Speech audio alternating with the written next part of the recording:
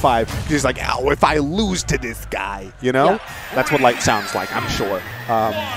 But now that, you know, if he does get a chance at the run back, he now is like, okay, no, it's very feasible that I can lose. So now, like, ironically enough, then the nerves might not be as bad. But we have a completely different set ahead of us. We have Myles and LingLing. It was a little bit hard. Listen, man, we just saw a legendary set just happen. I know. We needed time to decompress from that. Yeah. But yes, let's talk about this set in front of us, which is one that we've seen a lot at here at Encore lately. That being LingLing versus Myles. And I believe lately Myles has had a very consistent win record.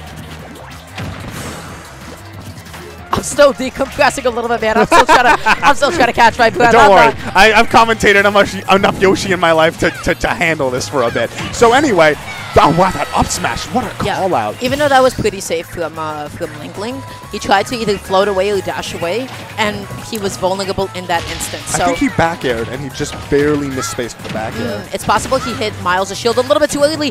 This is the time to be able to go off stage and get that stock, but Myles was not in a position to be able to do so. Wow, yeah. He's going off. Myles is just holding forward. Well, okay, Myles just saw Quid make that huge upset, and he's like, he wants his chance, you know? Like, this loses semifinals. Winner of this gets to face off against Light. Oh, that was an interesting interaction. Seeing up tilt, the back hit of up tilt go into rebound with up smash, that was a little bit funky. Not something that you see quite often. That's going to be a down air. You never really want to cross up LingLing shield. Such a nasty place to put yourself in, but Myles has that bread and butter all day. Forward air into up air. Yeah, sweet spot forward air into up air is just a very reliable combo. 74% with that. Okay, dot eyes. It's like we talk about Stitch. I'm like, oh, Stitch. I think I've actually seen more % off of dot eyes in my lifetime. Yeah, LingLing is just really good at being able to convert it off of dot eyes, get recatches, and just continue putting on the damage. Stitches, he gets a couple of hits and then he might kill you off of it. But other than that, just always 70%. That being said, LingLing tries to maybe catch a raw jump in with up smash. I like the idea to use it as an anti-air, but not going to get it quite yet. Oh, I love that down B as a cheeky little way to grab ledge. And the stall on there was beautiful, but it's not enough. In the end, the ledge guard is seen to completion, and Myles, despite being up by so much earlier. Look at these setups for Myles as well. He's always going out egg. He's always making LingLing worry about it, because egg into forward air is a very, very deadly confirm and something that he has to be constantly on the lookout for. Yeah, I will say it's worth noting that Yoshi, his up smash can cover the entirety of the PS2 platform.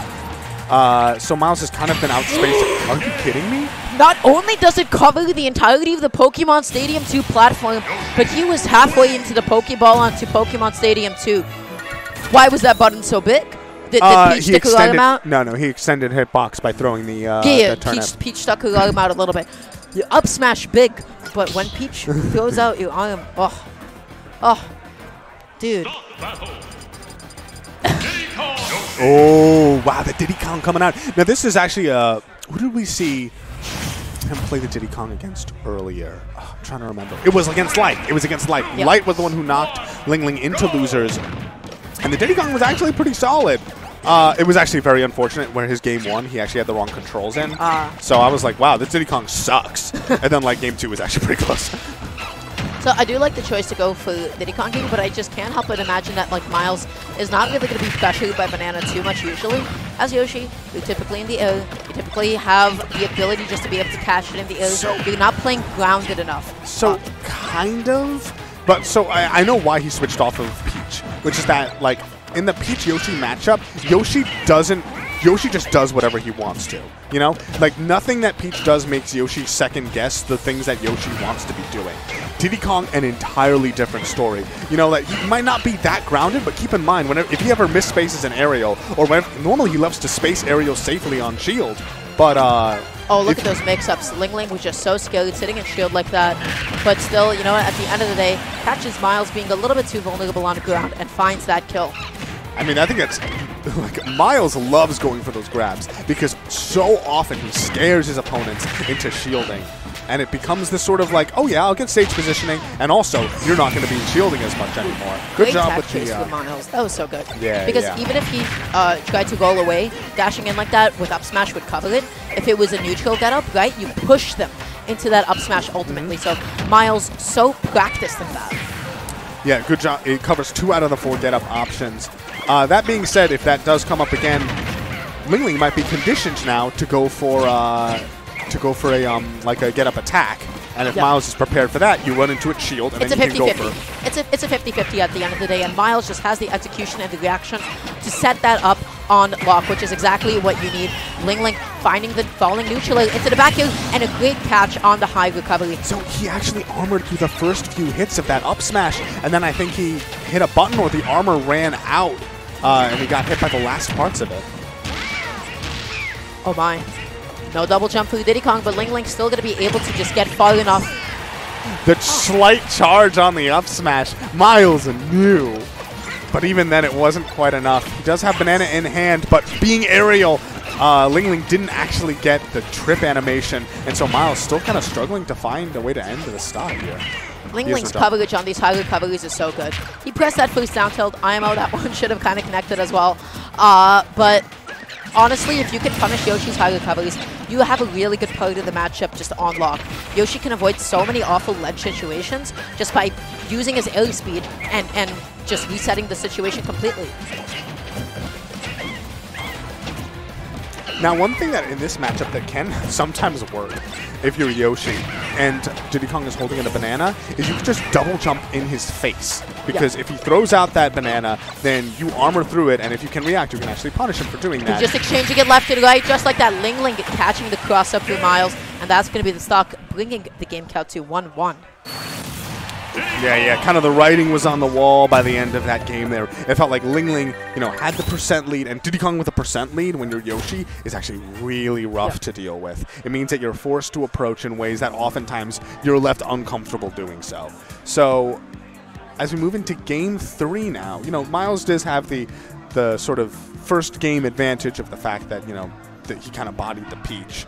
So he only needs to win 2 games here.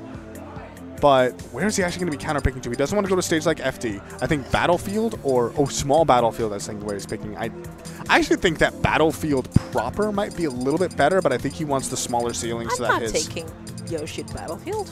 Oh, was Battlefield banned? Oh, yeah. Right. Yes. It's Yoshi. I will never. Okay, to be fair, I am fighting Yoshi. My 2 instant bans, Yoshi's and Battlefield. My friend, I am not getting juggled. Okay, but also there are other stages that should be banned against Yoshi. Just so ban half the stages. Just ban all the stages. Yeah, honestly, new stage list. Nothing that Yoshi is good on. How do we feel about that, Encore staff? Anyways, game number 3 between these two. Going to be taking it a small battlefield. LingLing tries to catch that recovery inwards, but Myles just doing a good job of reversing that situation and putting it in favor for himself. Okay, one thing that already we're seeing kind of different here, no, not that, but the platform pressure. That's something that Myles was kind of struggling to do in last game. Consecutive eggs.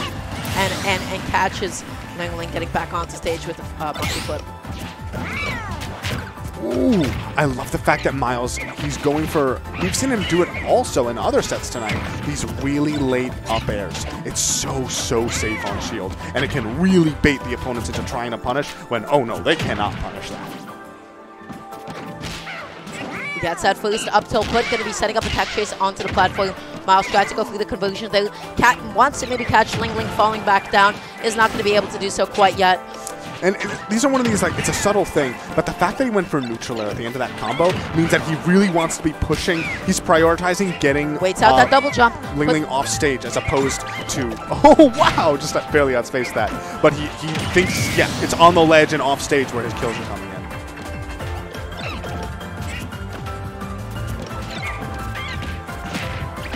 Wow, and just a really good confirm there, but ceiling is going to be just high enough and Yoshi just heavy enough. Side B should not kill quite yet, but the next one definitely will.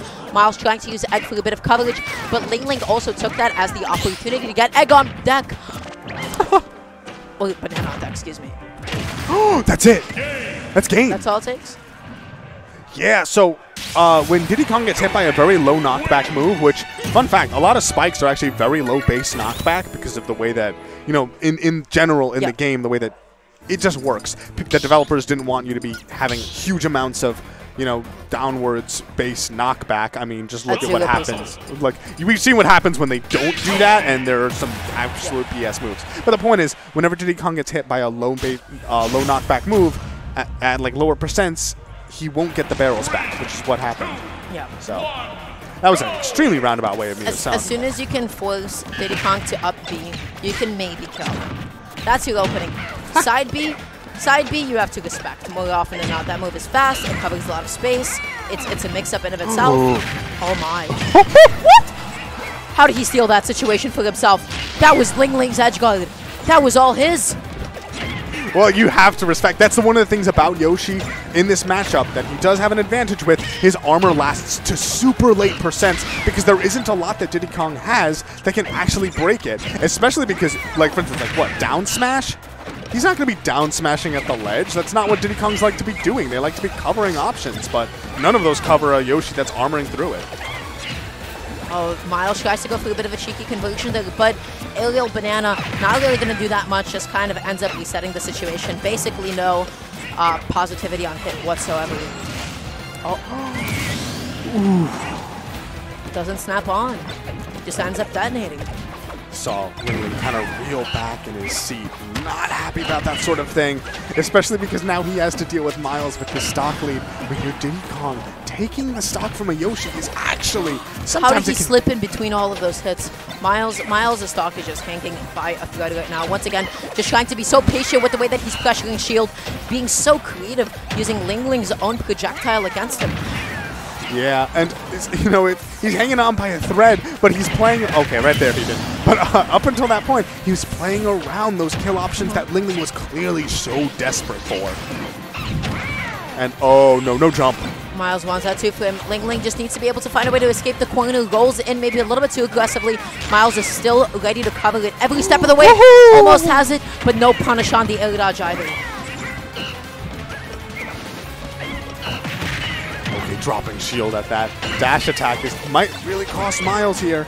You know, he has the lead and he wants to be taking the stock, and he forced that jump. He forced LingLing to go high and not immediately land as soon as he had that banana in hand, and he was able to get the punish as a result. So he didn't just use banana as a projectile, he just used it to force LingLing's movement. He forced his hand.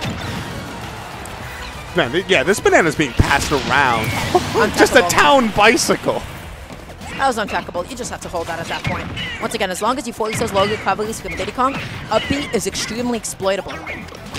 That was also really smart. He went for the grab monkey kick flip specifically because as a grab, it will beat out Yoshi just trying to double jump out of hit stun. Gets that jab, puts him into a bit of a tech chase. Still going to be able to find another one and doesn't want to commit all the way off stage. That's so dead. Gets that drag down because he went away. He didn't try to follow and track LingLing. He intentionally pushed himself off to the side to be able to find it. So there are two components to that. One is the drift away and the other one is the fast fall.